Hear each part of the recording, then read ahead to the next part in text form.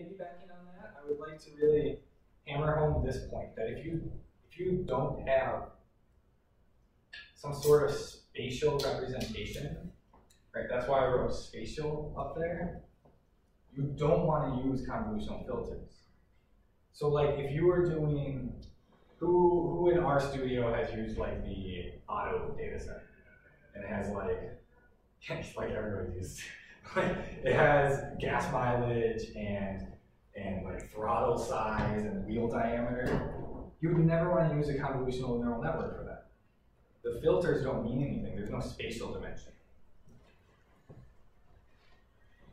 Cool. Okay, so I'm going to keep this picture up, and we're just going to jump to quick other techniques, other kind of heuristics that people threw in before I go about answering the question, so that we can fill in the missing pieces on this puzzle. So ReLUs and tanh. Those are the exact same thing as that logistic function that we saw earlier. Those are just G's. Those are inducing nonlinearities into your graph. A ReLU just takes anything less than 0 and puts it to 0. And that's a nonlinear operation. Pooling. Pooling means after the filters have slid across, just group nearby activations. You can either group them by taking the average, that'd be average pooling, or you can group them by taking the maximum, and that would be maximum pooling. What do you mean by activation? Yeah. Can everybody see the board over here? Is it too, should I do it over there? It's okay.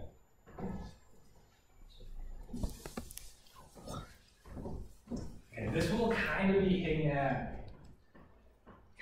your question, just to make this idea of an activation a little bit clearer. If we had a genomic sequence, and we one-hot encoded it, so that the rows now represent nucleotides, and it's just binary, so that if we had an A in the first position, we'd have a 1 in the A row, and 0, 0, 0. And if the next letter was a C, we'd have a 1 in our C row, and 0, 0, 0. And you can encode your entire sequence in this manner, right? And it's just 1 to 1, finite. Now, if you then take your convolutional filter, it's going to sit on this matrix, this 4 by L matrix. And it's going to slide across. At each position, it's going to be computing the product, the inner product, between all of the omegas here and whatever one-hot representation of the sequence is right there. So this filter says length 16, and the entire sequence will say is length 32. So the first time this filter is sitting on this observation, it would be sitting on the first half. And then it could slide over 1 spot, and then 1 spot, 1 spot, 1 spot, 1 spot, right? Each time it's sitting in a spot, it computes, probably the ugliest formula you'll see today. It computes the weights times that one-hot vector representation and sums it over the entire filter. So the filter is sitting on there, we take the weights times the one-hots, sum it all up. That's going to give us a new vector. This position is going to contain the value of this filter multiplied with this observation position, and it's going to contain a single value. That single value is called an activation. So it's like taking the weights and multiplying it to the observation, and that's called an activation.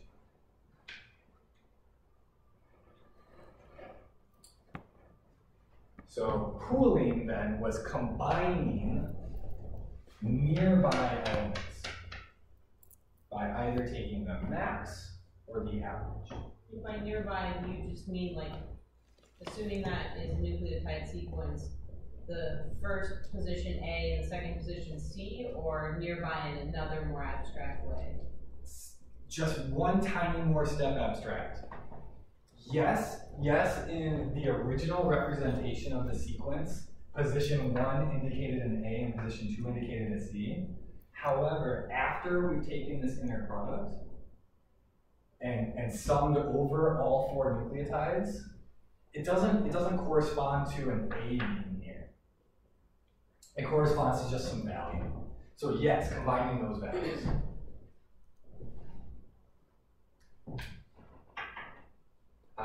Okay, so that was nonlinearity, pooling. We're talking about dropout real quick. Dropout then would be just randomly dropping out or removing the weights associated with various multiplications throughout the network. Just throwing them away for a training path. So you would just throw away all the weights, or half the weights, pump your observation through the network,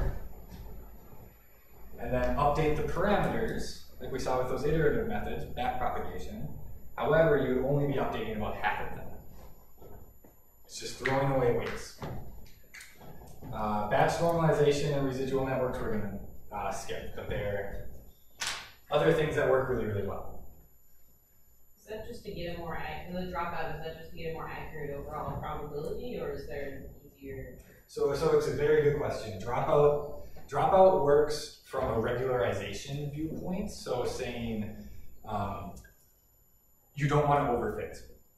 So saying if we train with half of the network, we run lower risk of overfitting because we're only ever seeing half the network, right? Randomly halves. So like at the end, the entire network's trained, but you've only ever seen half of it at a time.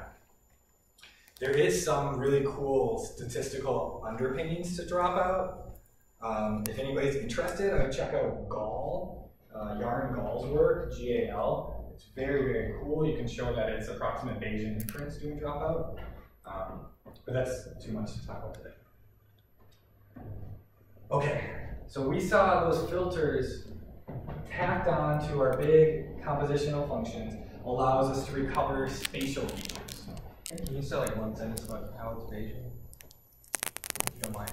Yeah, so if you do this, and then each time you drop out, it's akin to dropping these out with a Bernoulli probability.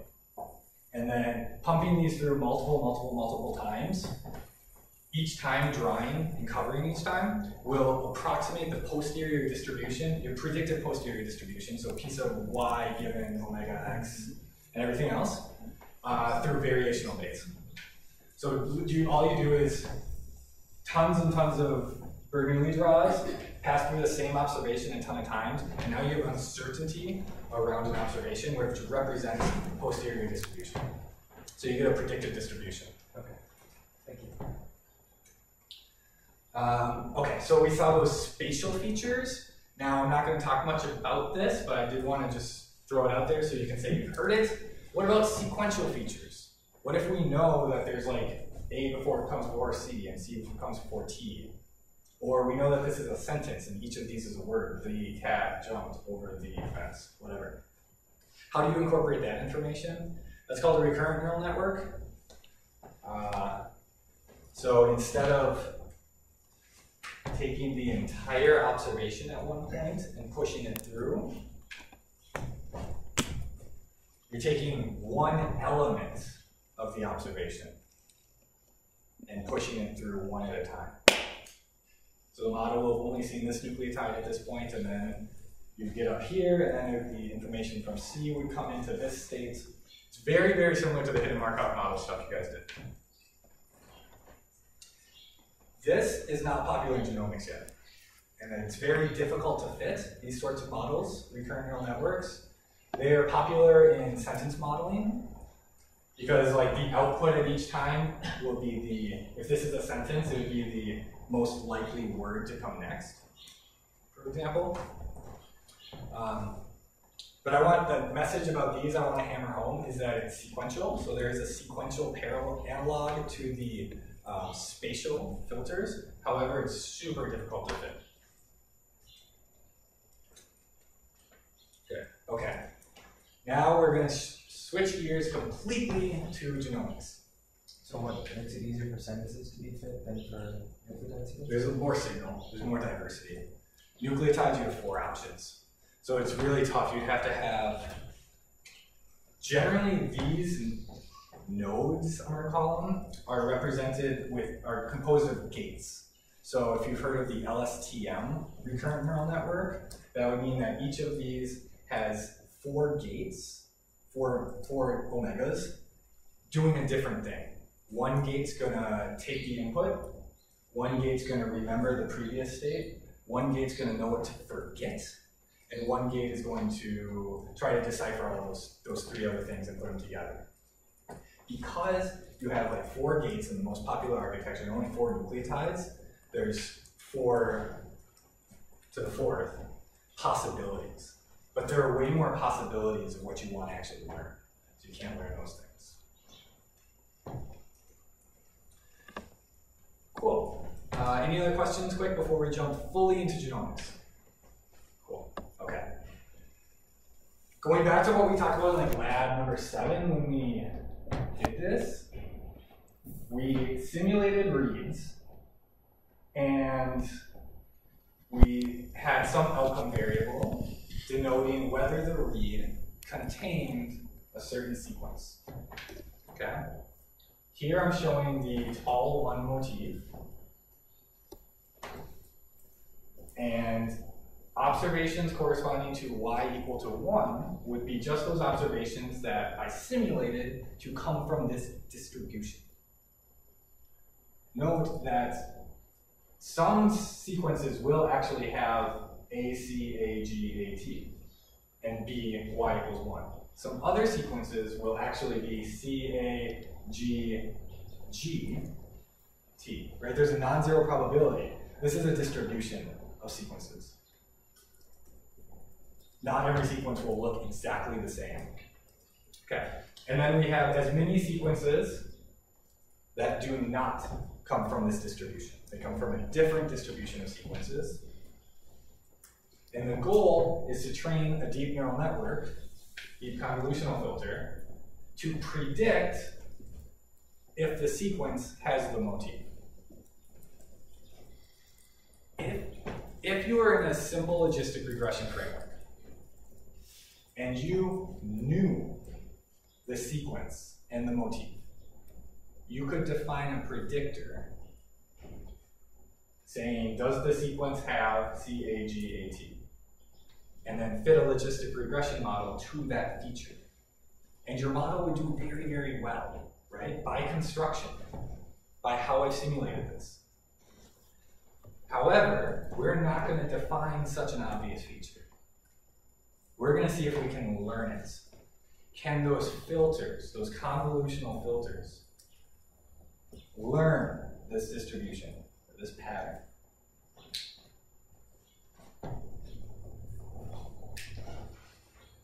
Put this up here quickly. Data such as the simulation could come from peaks that you've called with max. Say you have an experiment and you call chip-seq peaks. So now you have 50,000 sequences, and those sequences contain motifs. We know that, right? You guys saw that from data. How can we try to learn those motifs?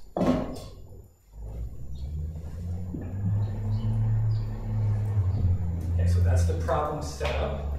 I'm not going to spend a lot of time on this. We're going to define some risk function. This would just be logistic loss, because the y's are just 0 or 1. So it's very, very simple. This is the same thing you'd be doing with logistic regression, the same loss.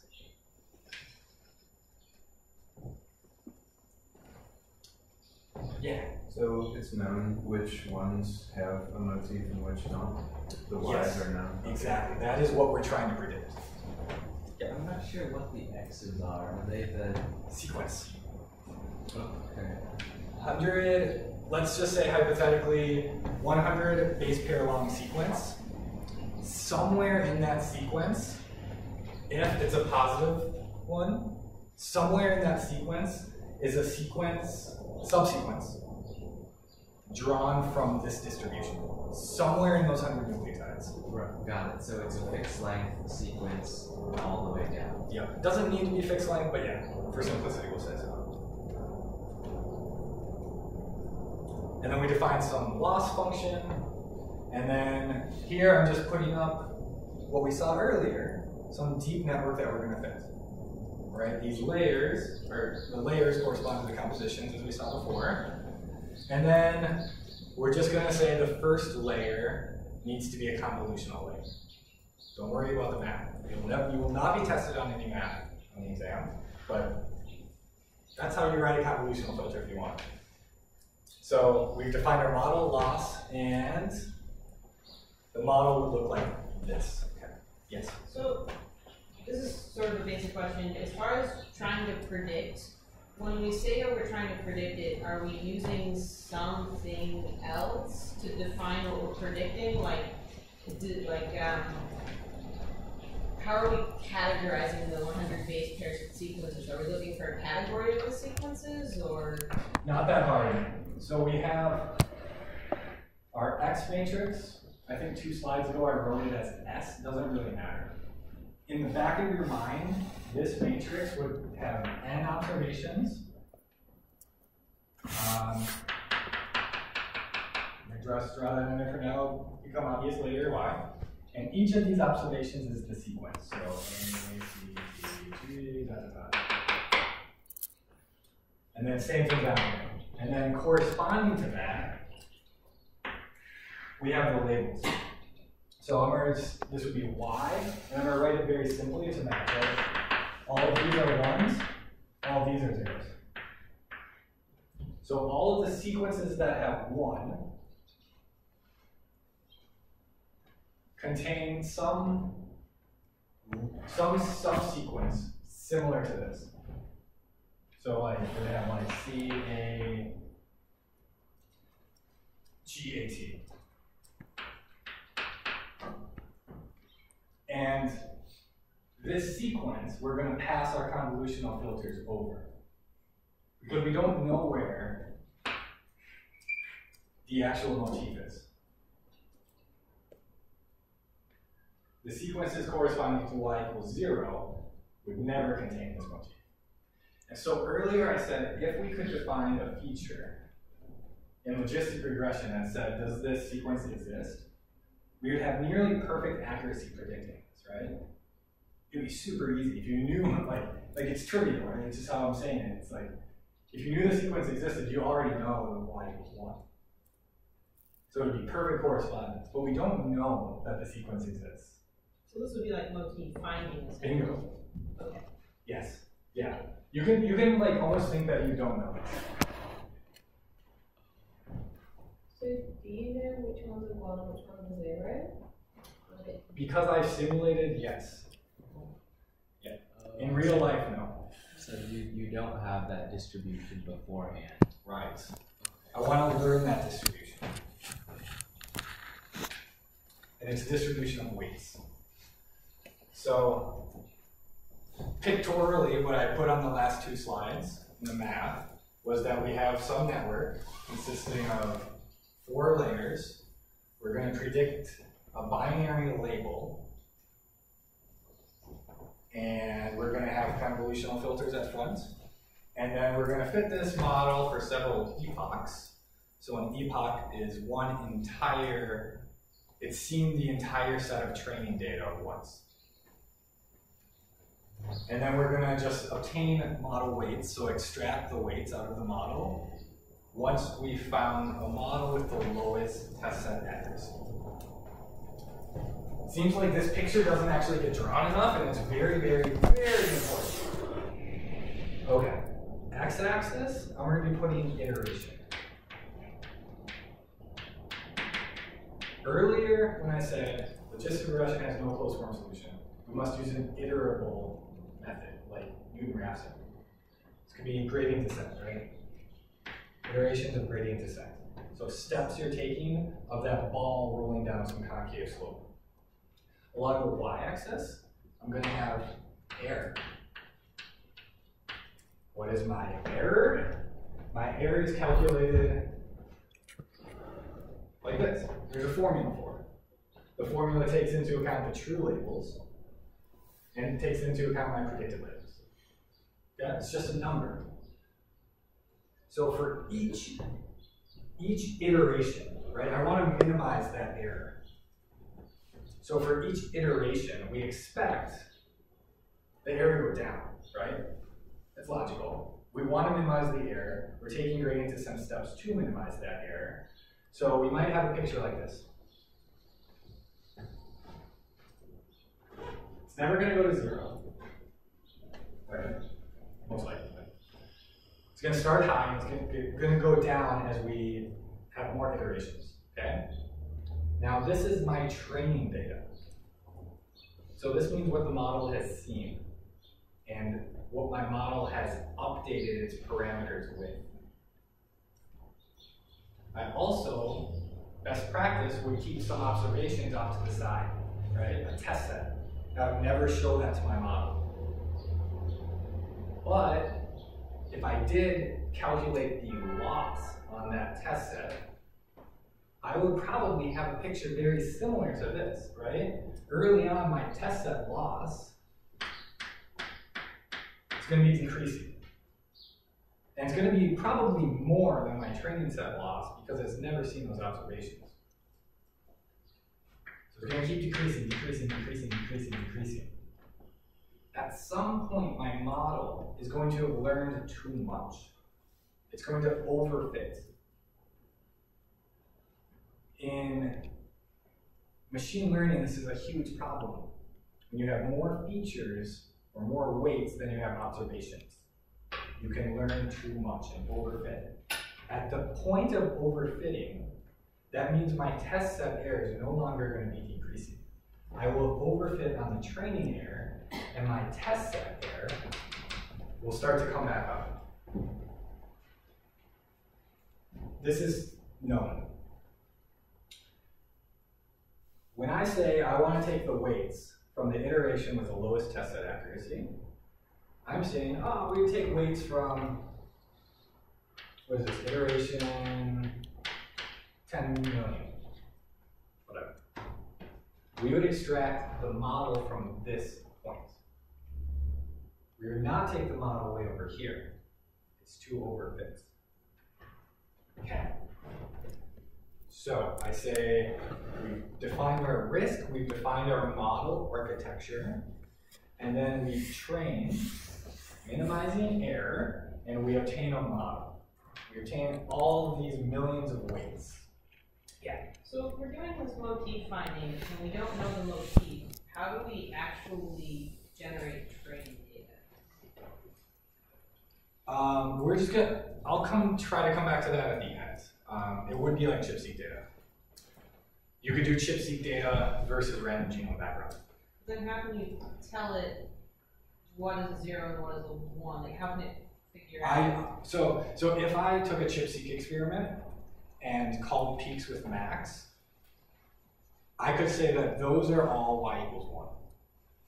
And then I could take random genome background from like non-coding regions and say all of those are y equals 0. Then I have labels, and then I do the training. Okay. Okay.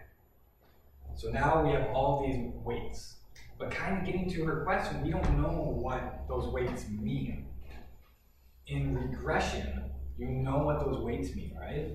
People spend tons of time studying this. That's what causal inference is. Saying, oh, this weight is the causal effect of giving a placebo to someone with a disease. Here, we have millions of weights, and they don't correspond to that. It's not just like an average, like in OLS. Right? To even hammer that home, think about in ordinary least squares, the model I started with, y equals x beta. Those epidemiologists out there would say that each beta is like an average treatment effect. It's the average, change in the average. Now, let's think about logistic regression. Each omega in logistic regression is a odds ratio, or a log odds ratio, right? Already you can see that interpretation gets changed because we've introduced that single nonlinearity, that single G. Here, we've stacked 10 G's together and taken the composition. There's no interpretation for our parameters. And that's why computer scientists work on these problems and statisticians don't. But that being said, we can still try to learn, or try to figure out what your weights have learned. One way to do that would be by imposing some sort of penalty to encourage interpretability in weights. Those of you who've heard of lasso or ridge regression or elastic net, that's what L1, L2 regularization is. You're encouraging interpretability by pushing weights to 0. We're not going to spend much time on this in deep learning. These techniques in deep learning are imposed for more heuristic reasons, to avoid overfitting, to be precise. However, once you've trained your model, you can interpret the weights via 2 methods, 2 broad methods. The first would be a forward method, and they're the simplest ones, and that's what we're going to focus on. The second are the backwards methods, the gradient-based methods. And these are a bit newer. They kind of started coming out in 2016, 2017. And I would be happy to provide more resources. These citations that I've included in the end of the slideshow will be great. There's a lot of work in this direction right now. So if this sort of thing is interesting, I would definitely take a look at those things. But we're going to focus on forward methods, so forward-based methods. And to do that, we're going to turn to the first paper that came out applying CNNs to genomics. So this was out of Princeton. This was Troyanskaya and Zhu. And essentially, they were the first to the punch for training these networks. They trained what's called deep C. And then to interpret what their model learns, they use these forward-based methods. So if we wanted to answer the question I posed here, how important is having an A in the 5th position of your sequence and contributing to your final prediction? How would you go about answering that? Well, what they did here was, for a given observation, pumped it through the network, right? So that's just matrix multiplications forward, and you obtain a single value. That would be a probability, right? Then modify just a single nucleotide in the sequence. Switch the 5th A to a C. You might even think, oh, what would be like a sequence that exists on some promoter? And then what's a SNP that's been called significant? Let's do it with some meaningful SNP, right? Obtain a new prediction for the new sequence and take the difference. Right? So it's a difference in predicted probability based on just swapping one value. So you kind of try to say, oh, what has my model learned? Well, it's learned that an A in this position is very important for obtaining a prediction, whereas a C, the probability of being a positive outcome goes way down. So that's what I'm showing here. This is their figure 1. If you had sequences and you mutated a single nucleotide, push it through your network, and obtain differences in the probability of binding, or the difference in probability of being a positive outcome, and you do that genome-wide, you can find which variants in the genome are significant, right? Which ones are meaningful. That's exactly what they did here. This would be a graphical representation of that. So a little bit. This came out in the Al-Nahi paper, which would be the second paper kind of coming out in the field. It was right on the heels of the first one. And they show it graphically here. So if this is your normal this is your normal sequence. You can change each of these nucleotides to another nucleotide and obtain a prediction each time. That would be a 4 by L map. And then the colors indicate the difference between the predictions. And the height is just the absolute value of the color. So the height is some magnitude of the color, right? And then overlaid are stars indicating GWAS implicated SNPs. Right? So SNPs that have been found in the GWAS study to be meaningful to disease. And the authors note that, look, like around these GWAS implicated SNPs, your model is more sensitive to those nucleotides. So you're interpreting what you learned by changing each nucleotide, giving a new prediction, and basically plotting it. And you could do this for every sequence. You could do this for sequences your biological collaborator says are important for your study. And gives you some sense of how important a given nucleotide is for the output prediction. Okay. Getting back to the more important question now. So that was kind of a primer to get you thinking about how you might learn what your model is seeing, like looking at differences between activations. The second big interpretation that came out in the Al-Panahi paper and then coming out a little bit later in the Bassett-Kelly paper was this idea that your filters learn the motif. So, again, you've trained your model, and now you take those filters on the first layer, and you extract all of the weights. Then, filter by filter, so for example, you could have 100 filters. You extract the sequences which maximize that filter. So each filter, right, being slid across a given sequence, when it's at position X has a very, very high value, let's grab that sequence. High activation? Yes. What sort of things we're trying to predict? Sorry, what? What sort of things we're trying to predict? We're just predicting if it has the motif or not for this simple case. This technique came out with Bassett, in which they were trying to predict which cell the reads belong to. So instead of, that's a good point, I'm going to mention that. So instead of this being binary, 0 or 1, in that Bassett paper I mentioned, you have 164 outcomes. Each outcome corresponds to a different cell type. So you'd be trying to learn the profile, the sequence profile of each cell. There would be like a regression. There would be like a regression purpose of. Did you say regression Yeah, purpose? but there would be like a reason to use regression. Yeah. As your loss? As your like instead of having a multi-class as the output, like having Like a scalar?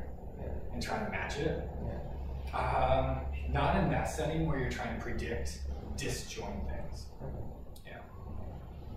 But you could definitely have, and actually that's another good point. They do in the Al-Panahi paper, instead of modeling like a discrete outcome, like cell type or what I did here would be discrete, right? Just 0 or 1. They model an intensity. So then they do square loss.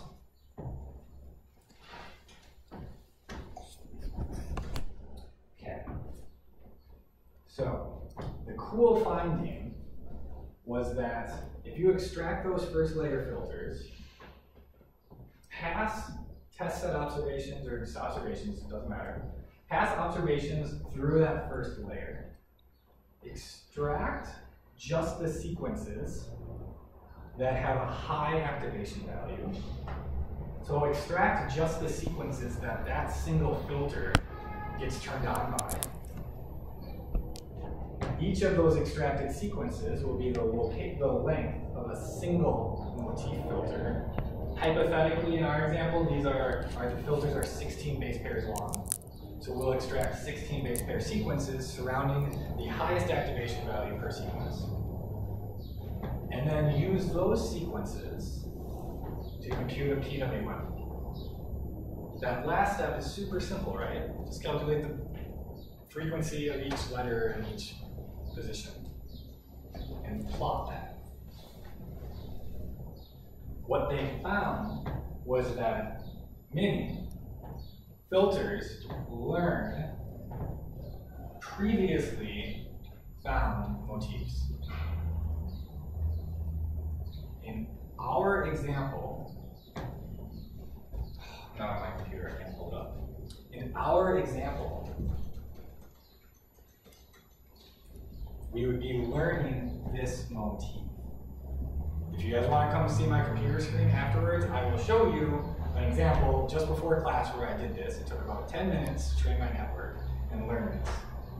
And I trained with 16 filters, and about 8 of them learned this. It's the exact pattern. What did the other ones learn? Good question. I have no good answer for you. I think they learned noise. But you said 8 of them all learned this sequence.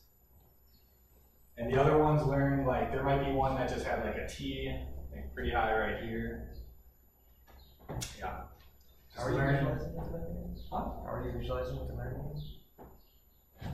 In the simplest way possible, in which I take the sequences that activate a given filter, extract 16 base pairs around that, and just collapse down to a PWM. Subtracting genome background, right? Yeah. And going on to your question, I'm going to pop up this guy. Here's from the Kelly paper, the Bassett model. Remember, predicting lots of different cell types. Here we have 1, 2, 3, 4, 5, 6, 7 filters that significantly aligns to this known CTCF motif. And you can see there's this sliding nature, right? It's even more evident on this one, right? Like this one captured some of it. This one captured like some of it over here. What if you just constrain it so that there's only one filter? And will it do a better job of not like splitting up the motif among all these different filters? In this example, it will do a better job of learning the single motif. However, now what if I had a different experiment that I just did the other day? Now you have 2 motifs inserted. Now your accuracy will be at most, what, like 25, 30%? Because you'll never be able to learn that under a filter, essentially, right? Or it'll learn like some combination. And then to get like the filters which match a known filter, you can use software. So it's just called TomTom. So I did brush that under the rug here, how they said these are significant. But based on these are statistically significant to that one via some other method, right? But also, like a lot of the times, to address that number of filters question, you're more interested in accuracy. And so people use deep learning because it's super accurate. Think about autonomous cars, right? You want 99.999% accuracy. So you probably want like 100 filters. You know, if you can learn that signal, one filter, your accuracy might hover about 75. And why even use a filter then? Why not use like just logistic regression, which now you have very interpretable measures from. So oftentimes in simpler tasks where they care more about what you're learning, they would kind of do a K-mer approach and then SVM. So K-mer means they would take a sequence and break it into all, say, 3 mers. So every possible combination of 3 nucleotides, and take all the counts of that in the sequence and then just pass it through an SVM. And that was like the pre-deep learning era, worked pretty well. Deep learning had much better accuracy at the cost of interpretation. Yeah, are there numbers on the accuracy of like SVM and then before SVM? I imagine they used to do Markov models or something. I'm sorry, I couldn't hear that. Do you have numbers on the accuracy scores between the different stages of like deep learning and SVMs and then other methods? Yeah, so for that, I look at challenges. So Dream Challenge is a really good one. PREAM. Dream 5? I think it's Dream 5. And so in that, it's basically, it's a Kaggle competition, right? And that's where these models were originated. So basically one big Kaggle competition, who can predict the best? And like as, you know, SVM was out there probably like 82%. I think this was like 93 or 94% for Bassett, the one I'm showing. But yeah, you can definitely look up numbers on all those, and they're just like public scoring things. Okay, we got 10 minutes left. I was going to jump into conclusion, summary, and questions, unless there's anything else you guys have quick. Okay. Okay, take-home messages. Math is important. So the change in model predictions is one way to learn what your model is doing. A second one is that these filters tend to learn meaningful patterns. And that's true in image analysis as well. Kind of see like, oh, this filter kind of captures an ear of a dog. And this one kind of captures the paw of a cat. So it's the one-to-one between those is very, it's very cool. And that was a big finding in genomics. These interpretations are largely visualization-based. There's no, 95% confidence intervals or anything. You can't say with any sort of theoretical backing what you've learned. That's why people prefer statistics for many things. And models are typically trained on, say, ChIP-seq data or protein-binding microarray data. And you could be predicting where the data came from, either cell or if it came from your experiment versus background. Importantly, they have high accuracy and sensitivity. However, fitting is very difficult, right? So it takes a long time. We saw there's tons of different parameters and options you can set. How many filters, how many weights. So learning rate, everything. SVMs, you basically got 2 parameters. And on top of that, interpretations are very difficult to make. I put up the first 3 papers that came into the field. So that was Deep C, one from Princeton. That was Deep Bind, the Alpinati paper, I think that's Toronto. And then the last one was Bassett, came out of the Broad, Kelly, and but since then, there's been a ton of work, right? So at the end, you can find lots of sources, but like if you're on an archive, you'll probably find something related to this like twice a week coming out in preprint form. It's a very active field. There's a lot of work being made on the interpretations, especially with those backpropagation methods, which I didn't discuss. There's a lot with architectures.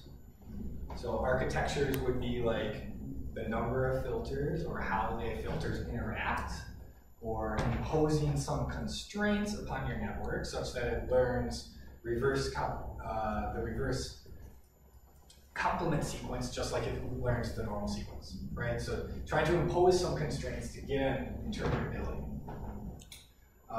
And then applications. So there are more applications that I haven't really touched on. I'll pop up a slide in a second. And we've kind of only talked about like the application of chips.